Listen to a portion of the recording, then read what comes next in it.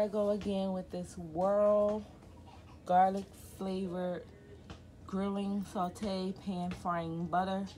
So I found these shrimp with the head on. They're really big. It was only $5.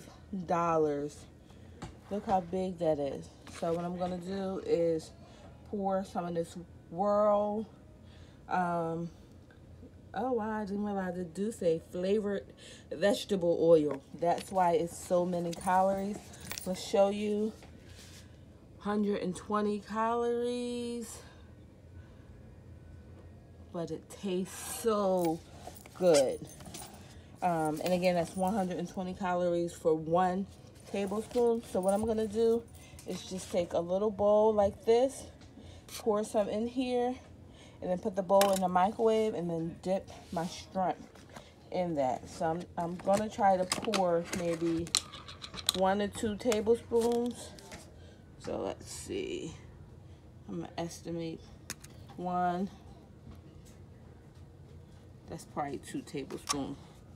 So that's all. Just gonna pour it right in the bowl, and we're gonna dip it and see how good it tastes. You see how it looks?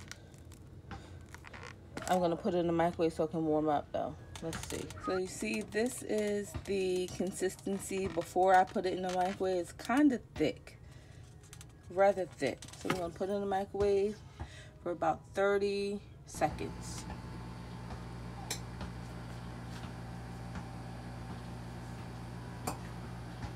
Uh-oh, why is it sparking?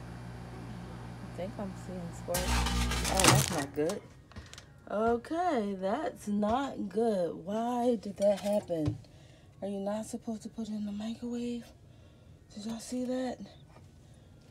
What in the world was that? I'll try it again. Never seen anything like that. Let's see. No, I'm not doing it. Not doing it. I'm not doing it. Alright, so dang. I really wanted to try it like that. I had to put it in a pot. Dang. Alright, I'll just put it in the pot. I just got the pot and just pour it in the pot and just do it the long way. The microwave is a no for this. So anybody trying to use this, do not, I repeat, do not use the microwave. So we're gonna put it in here probably 1 minute and let it kind of simmer. Change the consistency. Look, it's butter already. But remember what I said, do not use the microwave.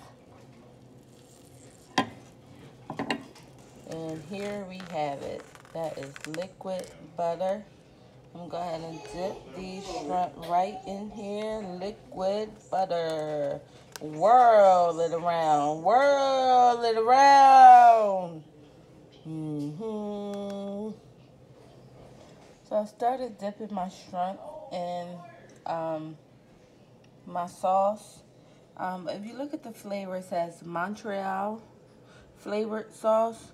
For some reason, it doesn't taste good with the butter Whirl, so I just rinsed all the sauce off. So this is with the Montreal on it, and that's with the Montreal just rinsed off. I just ran some cold water over it because it just doesn't taste good to me. I had to put it back on the stove because it didn't taste like it was melted enough. Talk about being special. I poured the butter in a plastic bowl and it just made a hole in the butter. This is all I got left to eat since the hole melted the plastic bowl.